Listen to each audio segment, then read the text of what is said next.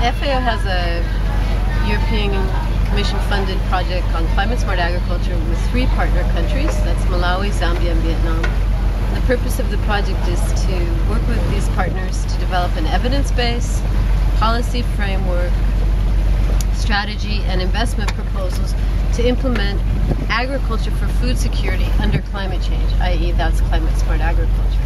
So the idea is that we're looking for how does climate change, what kind of agricultural strategies you'd want to implement in order to achieve food security and economic growth, what policy frameworks have to change, what kind of strategies do you want, and how do you get this funded.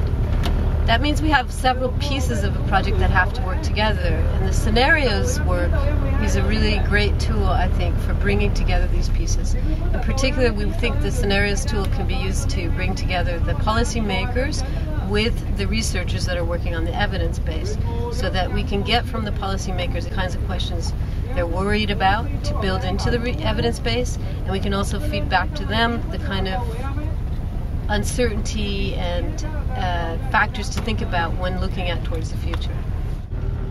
I've never had an opportunity where you sit down for 2 days to talk to people about sort of what's happened in the past and what could happen in the future across a really wide range of possibilities. And so that brings a different level of understanding between 2 people. Or, you know, it gives me a lot greater understanding of where people are coming from across a wider range of backgrounds. And so that I think is one of the biggest strengths of the tool.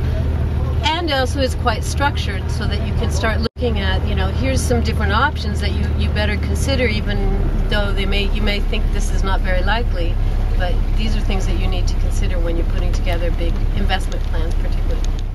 No, it was very interesting to see. I mean, this was my first time seeing a scenario building process, and I was very impressed by how in such a short time we could come up with so much information first, and also actual storylines. I think the scenario are interesting, and a lot of points of view are put in the scenario, and a lot of aspects need to be, you know, considered, put in scenario. So I just wonder, and I really wish that the policymaker to really pay attention on the scenario and take them into the action, you know. And I think there is I would say also a need to raise awareness among the private sector in the CLV countries.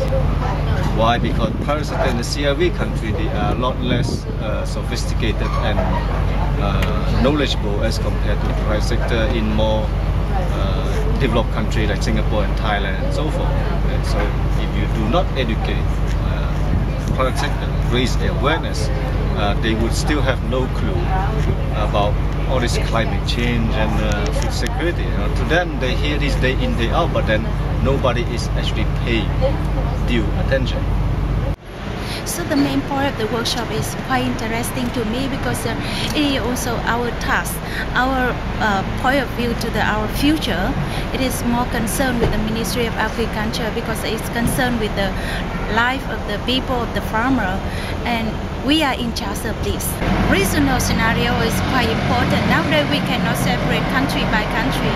With the climate change condition, we need to see the whole system, and regional or area based is one of the main approach that we need to think about.